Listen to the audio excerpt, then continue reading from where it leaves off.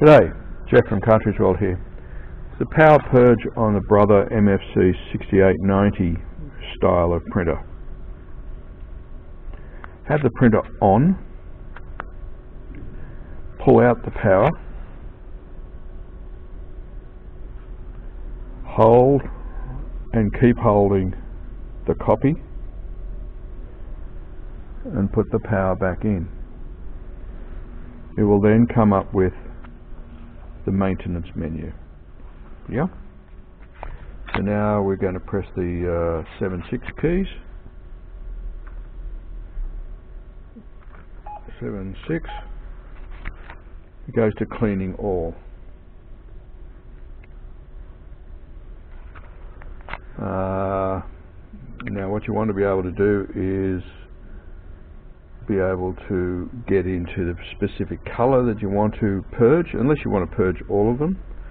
If you want to press all of them, purge all of them, you follow another step in a minute. So we want to be able to get the arrow keys, and if I remember rightly, we hold down the scan and copy buttons at the same time, and we should get arrows. There are the arrows. We arrow across to get the color that we want. Alright. Then you can press 0 for a very deep purge, or you can do a power purge, which is number 3.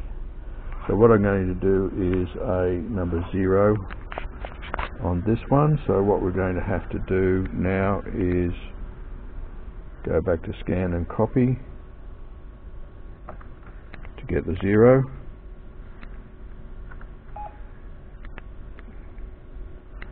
And why is nothing happening?